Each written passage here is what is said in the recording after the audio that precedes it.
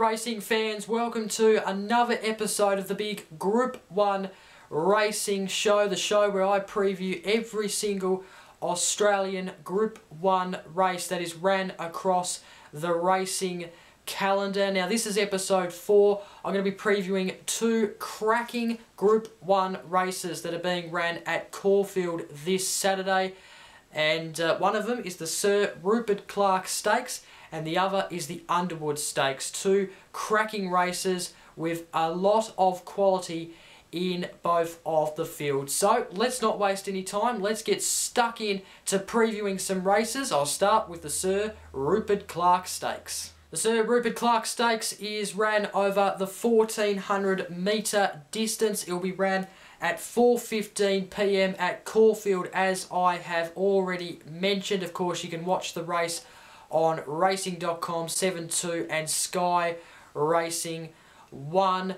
Let's have a look at the field and the odds. I'll start with the favourite, Counter Attack, who is coming in at $3.70. We then have Voodoo Lad at $5. Bonaram is at $7. Under the Louvre is at $9. Extravagant, the New Zealand horse, is backed by the punters at $11. Tavaki is also backed at $11. At $26 we have Thames Court. At $34 we have Fast and Rocking and Tilapia. We have Mr. Individual backed at $31. Benawia is at $41. Wellsprung is at $51. At $61 we have Charmed Harmony. Rangapo is backed by the punters at $67. And then at $81 we have Jungle Edge. So that is the field for the 2016 edition of the Sir Rupert Clarke Stakes. Let's have a look at the horses in more detail. We start off with number 1, Under the Louvre, backed by the punters at $9. Charged late in its last run at Flemington in the Bobby Lewis, but could only get 4th. I think this horse is within a good chance of at least placing. It could possibly be that sneaky chance of winning. It's coming from barrier 14. It's won from barrier 13 before. That was in the Stradbroke at Eagle Farm early June, so it can win from these type of barriers, especially barrier 14. Dwayne Dunn is on board. It was aboard this horse in its last run at Flemington. As I mentioned, the Bobby Lewis, one to watch. I think it's definitely a chance to place, possibly a chance to win. Backed by the punters at $11 we have number 2, Extravagant. As I mentioned before, the New Zealand horse who come to Australia for the Australian Guineas earlier in the year with a lot of hope of actually winning that race, but it turned out that it could only come 8th out of the 15 runners in that race, and then since then it hasn't really shown any good form in Australia whatsoever. It went back to New Zealand and came first in the Breeders' Stakes, but then came back to run in the Bobby Lewis just a couple of weeks ago at Flemington and actually came last, so I'm not sure what was wrong with it on that day. It came 4th in a recent trial run over the 1,190 metre distance. And yeah, I think it's in poor form going into this race, or in terms of in Australia, in poor form. And I think maybe New Zealand suits this horse better than the Australian conditions. That's just me personally, but I guess you can't rule it out. Damien Oliver is on board, but yeah, I think $11 is generous, because I think this horse is in poor form going into this race. Number 3, we have Rangapo, who came 9th in its last run at Dooberton, has placed in 4 of its last 5 runs, but this is its first race ran over the 1400 metre distance for a while. It will be a tough race for it. It will find it tough, and the odds do suggest that because it is backed by the punters at a whopping $67. So not much of a chance to get in the top 5 for this horse. Number 4, we have Fast and Rocking, who is going to be jockeyed by Stephen Baster. Has never won a race over the 1400 metres, and it is a 6-year-old horse. So that's the query going into this race for me. It hasn't been in the best of form. 11th out of 14 horses at Moonee Valley a few weeks ago over 1200 metres. I can't really seeing it actually be there at the front and winning this race. I think it's going to find this race quite tough. Number 5, we have Charmed Harmony. You might remember that this horse ran in the Memsie Stakes. I previewed the Memsie Stakes and did say that this horse was in poor form going into that race. It ended up coming 9th out of the 12 horses in the Memsie Stakes just a month ago now.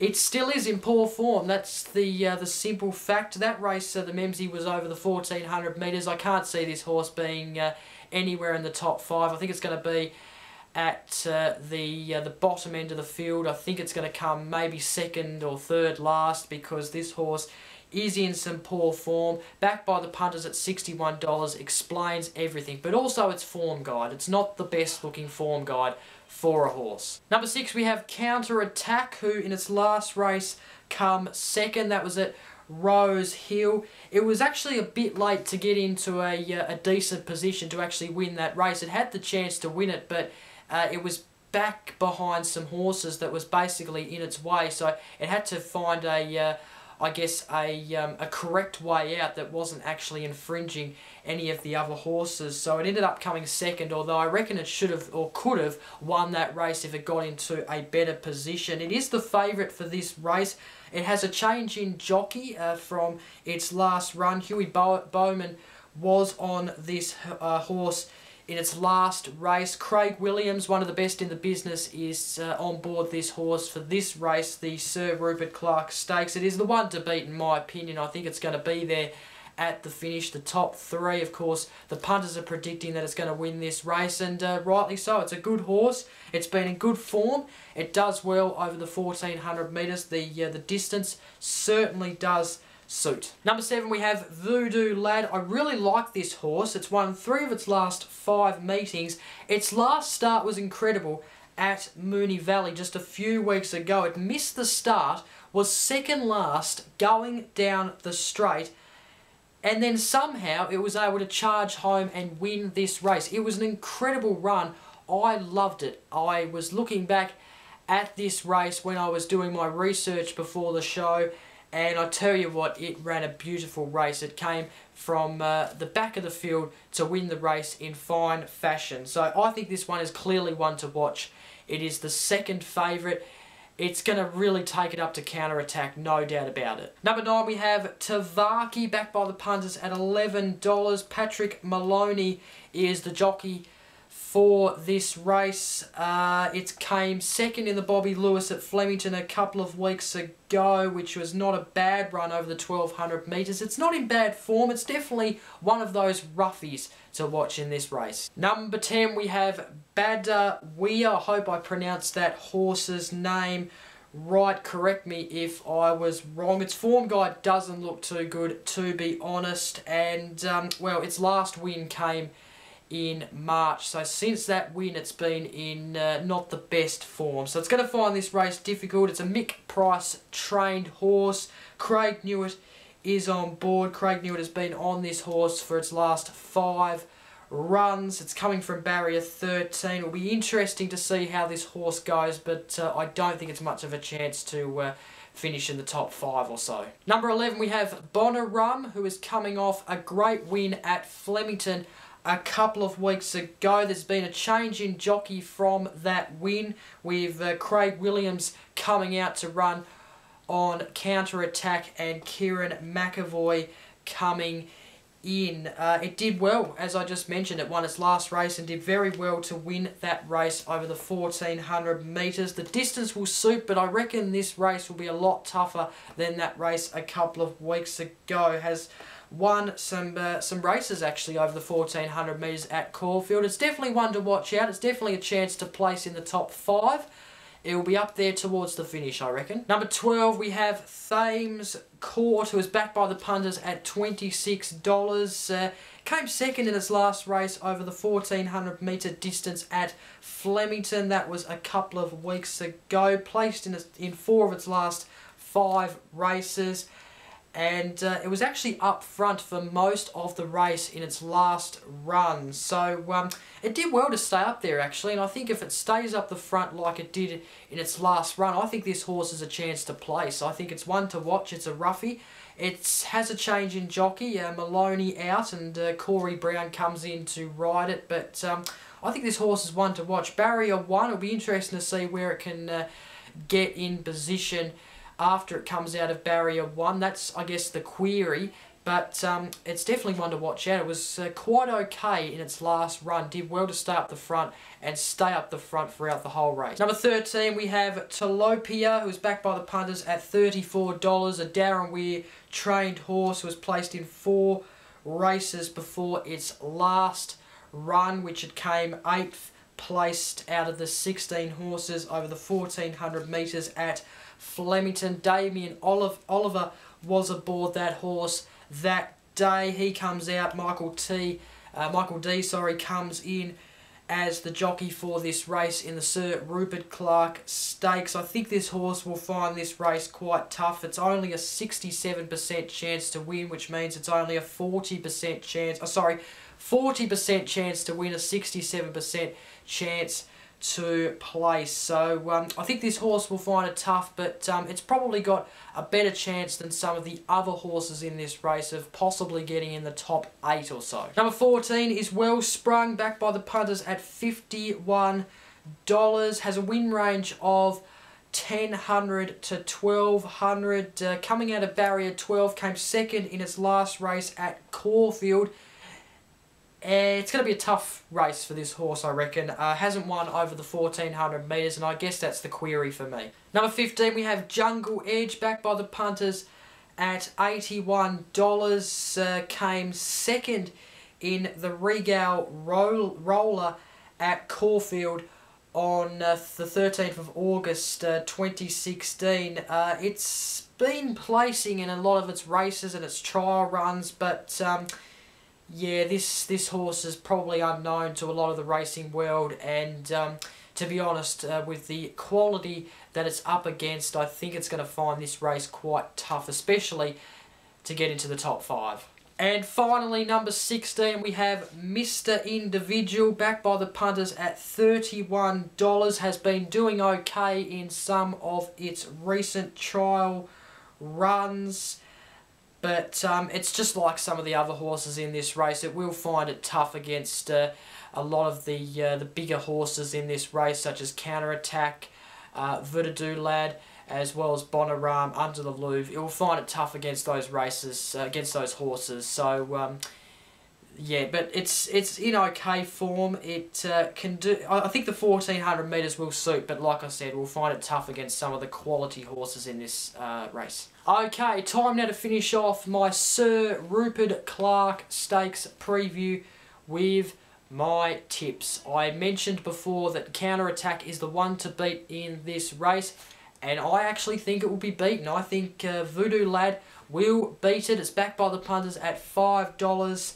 It's a Darren Weir trained horse who is in great form going into this race. It had a beautiful run in its last start to come back from second last right through to win the race, which I thought was quite stunning. And it's won its last 2 races also, as a matter of fact. So I think it's going to beat Counterattack. It will be a close duel, I reckon, to the finish line between those two. And that's where my second place goes to, is Counterattack, who is going to be ridden by Craig Williams. I think Craig Williams is good for the horse, although Huey Bowman has had a good run on Counterattack in its last 3 runs, placing in a couple of those. It's going to be a good duel between Counterattack and Voodoo Lad, but I think Counterattack is going to come second best. And then I've given third to number 1, Under the Louvre, who actually has beaten Counterattack before. He actually, this horse actually beaten counter-attack in the early part of June at Eagle Farm. So that might be a big jewel in the race as well. And in fact, this horse might be a chance to come first, but I reckon it'll come third, backed by the punters at $9. Like I said, charged late in the Bobby Lewis, but just couldn't quite get to the first position of the race before the horses crossed the finish line. So I guess the positioning and also the barrier will play a big part in how this horse goes in this race, but I think it's going to come third. And finally, the roughie of the race, it was really out of Thames Court and Tavaki. I thought those were the two real roughies to look out for. I could have went both, but I've decided to go Thames Court, who will be ridden by Corey Brown, which is a change in jockey for this horse. It came second over the 1400 metres in its last start, and like I said, it stayed up the front for the entire race. So that's what makes me very interested in this horse. It's actually placed in 4 of its last 5 races as well. So backed by the punters at $26, I think this could be a horse that has a chance of placing. In fact, it's placed at 78% as opposed to the win of 33%. But I think this horse could possibly have a sneaky chance of winning. So, roughie of the race, Thames Court. That's the roughie of the race for me. From one race we go to another. It is the Underwood Stakes being ran at 4:55 p.m. just after the Sir Rupert Clarke Stakes. This is a high quality field, ran over the 1800 metre distance. You can see there that Blackheart Bart is the favourite at $2.60. Lucia Valentina, we haven't seen this horse for a while, is second best at $4.40. We then have Awesome Rock at $7. He or She is at $11. Tarzino at $13. Tavaco is at $19. The Cleaner is also at $19. Jackanaw Bay at $31, as well as Prince of Penzance. And then finally, Howard Be Thy Name at a whopping $101. Number 1, we have Prince of Penzance, backed by the punters at $31, as you just heard, in its last 2 runs in the Mackay Diva Stakes and the Memsey, which is 2 great Group 1 races, which I have already previewed on the show, of course. Didn't do so well. So, in saying that, I don't think this horse is going to provide much in this race. It's been in poor form since the Melbourne Cup, and I think it's going to continue that in the Underwood Stakes. Number 2, we have Blackheart Bart, a Darren Weir trained horse. We know that this horse has been a superstar over this year. It was beaten by Palantino in the Mackay Diva Stakes just a couple of weeks ago. Palantino was so good on that day, and it was very good to beat Blackheart Bart. But this horse is the favourite in this race, and it's still the one to beat.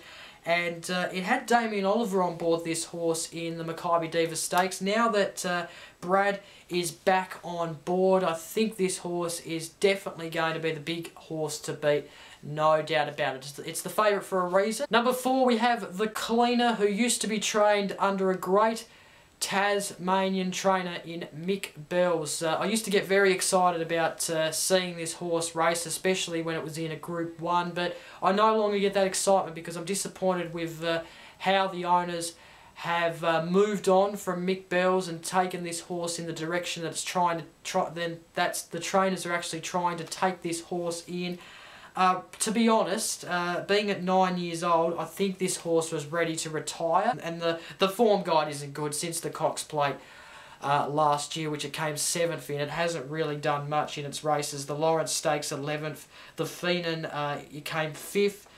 Over the 1800 metre distance, to be honest, I don't think this horse has any hope in this race. I'd be very surprised if it got up and won. Just in my opinion, I think this horse it's had its day now. I think it should be retired, and I'm disappointed with how the owners treated Mick Bells in the end.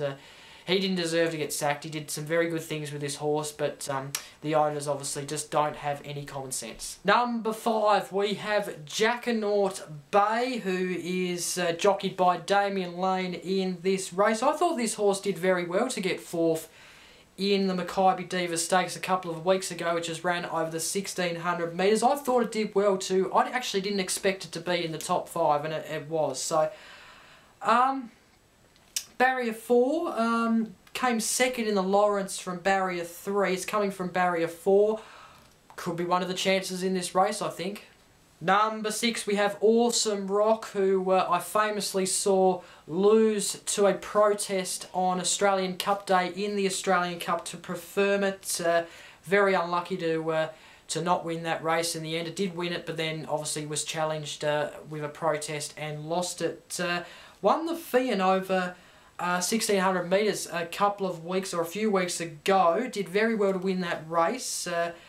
I think this horse is in good form going into this race, and at the 1800 metre mark it does do okay over the longer distances, so I think the 1800 metre distance will suit. Looking forward to seeing this horse. I reckon it's a good chance of getting in the top 5. Backed by the punters at an odds of $11, we have number 7 He or She, who a couple of weeks ago in my Mackay Diva Stakes preview, I said that it would be the roughie of the race for the Mackay Diva Stakes, and it actually came 3rd in that race, so it did well to place. And yeah, it's still got Craig Williams on board, so this horse, anything is possible. I think it is a little bit of a chance, but Barrier 1's a little bit of a concern. I'm not sure what it can do from Barrier 1. And also the 1800 metre mark, it may not suit this horse this distance. It'll be interesting to see how it goes over this distance, because it hasn't actually won over the 1800 metre distance. So that's a couple of concerns, but I think this horse is is definitely one of the chances of this race. Maybe 5th spot, maybe 6th. Yeah, obviously it's only a 43% chance to win, 62% chance to place. May place. It is a roughie. Number 8, we have Tarzino, of course, the winner of the Rosehill Guineas. Hasn't really been in the best of form lately. The Memsey Stakes, it came 8th, and it came 10th in the Mackay Diva Stakes a couple of weeks ago. I was a bit disappointed in how that horse performed that day.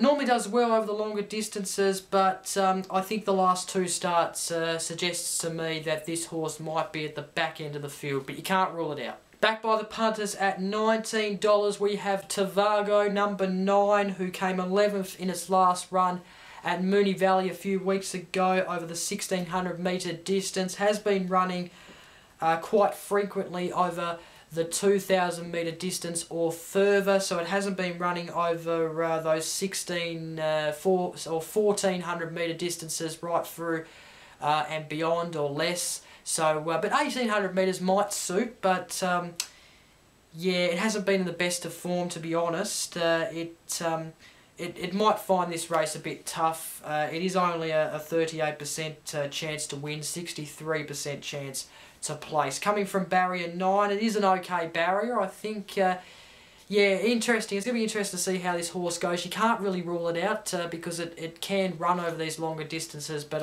I think this horse might find it tough. Number 10, Howard Be Thy Name, a Darren Weir trained horse backed by the punters at a whopping $101. Poor form guide suggests that this horse is a very limited chance of getting up in this race, and if you put $1 each way bet on this horse and it gets up, then you are a very lucky person, because this horse hasn't been in the best of form, especially going into this race. It also hasn't been running over the distance required to run at in this race. And finally we have number 11, Lucia Valentino, who we haven't really seen a lot of I guess this year. It came 1st in the Queen Elizabeth over the 2000 metres in the early parts of April.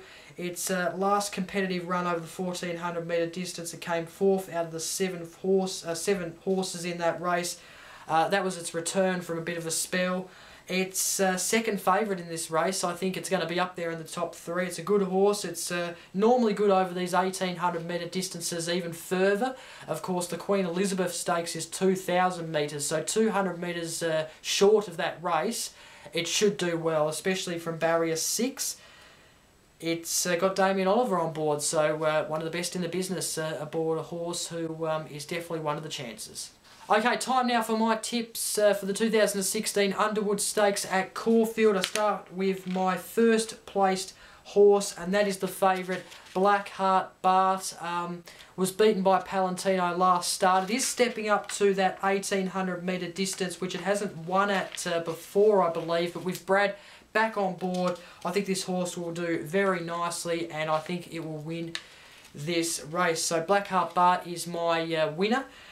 We then have second, Awesome Rock. Normally does well over these longer distances. I think this horse will be there at the finish. It actually did well in its last start. I liked its last run. So second is Awesome Rock for me. And then finally third is Lucia Valentino. I like this horse. It's a good horse. It will be definitely up there at the finish. You know, I wouldn't be surprised if it wins it, to be honest, but considering this is probably its first race with the quality horses for a while, ever since probably the Queen Elizabeth, I think it will come third, but it will be up there challenging, I reckon, especially Blackheart Bart and Awesome Rock. It will be a bit late out though. That's what the speed map suggests, so that's why I have decided to place it at third. And then my roughie of the race, Jackanaw Bay. I think it did well to come fourth in its last start. It will be out early. It may head the field early. In fact, I wouldn't be surprised if it leads it for the first maybe 1,000 metres to maybe 1,200 to 1,400 metres. Maybe it will be in front, maybe in the top three. Yeah, it could be a chance. It could be a chance. I think you can't rule it out. I think it's definitely a roughie to look out for. And that is it for this episode of the big Group 1 Racing Show. Thank you very much for clicking on and watching. Of course, don't forget to like, comment and share this video, and also press that subscribe button, because a new episode of this show will be available each and every week right up until the Melbourne Cup Carnival. Of course, there's at least one Group 1 now for the next month or so, as we edge closer to that big week in Australian racing, world racing, and that is the Melbourne Cup Carnival. So thank you very much for watching once again, and until next week, I'm Jacob. Enjoy the races on Saturday. Bye for now.